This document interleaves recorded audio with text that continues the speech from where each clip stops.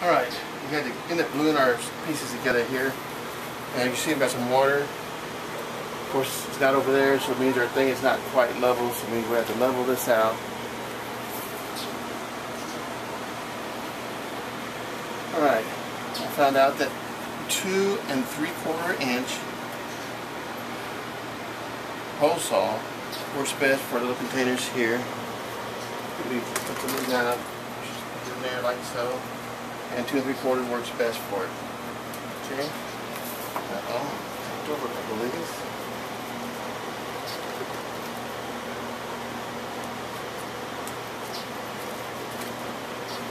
Alright. So, I want to draw you a line across here if you're not very good at measuring, if you want it to be accurate. Alright, first thing you want to do is drill a hole and go real slow, otherwise it'll grab it.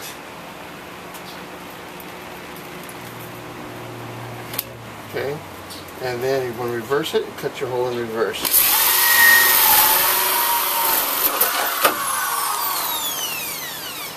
Okay.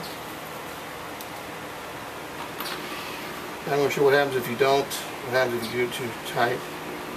And what happens is, see, it jerks like that, it doesn't cut it. So you have to do it in reverse.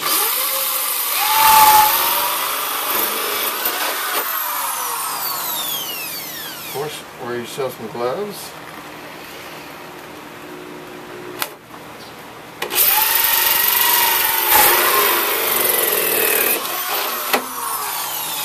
Best this has a little water in it, so we're not level, so the water's not coming over here like it's supposed to be. And then take your little screwdriver in here, work these guys out. This is the painful part of it.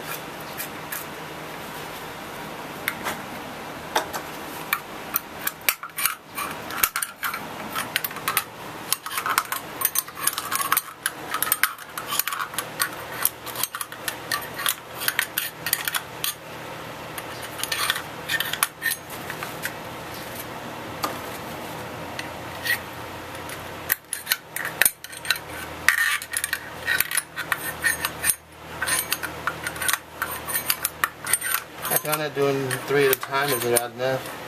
You can do it 1 at a time if you have the patience for it.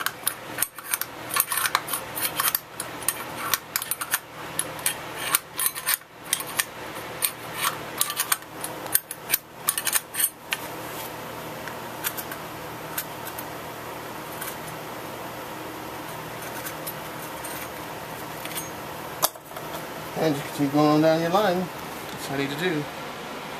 Alright, we'll continue making more of our video here and posting once we get a little more of it done.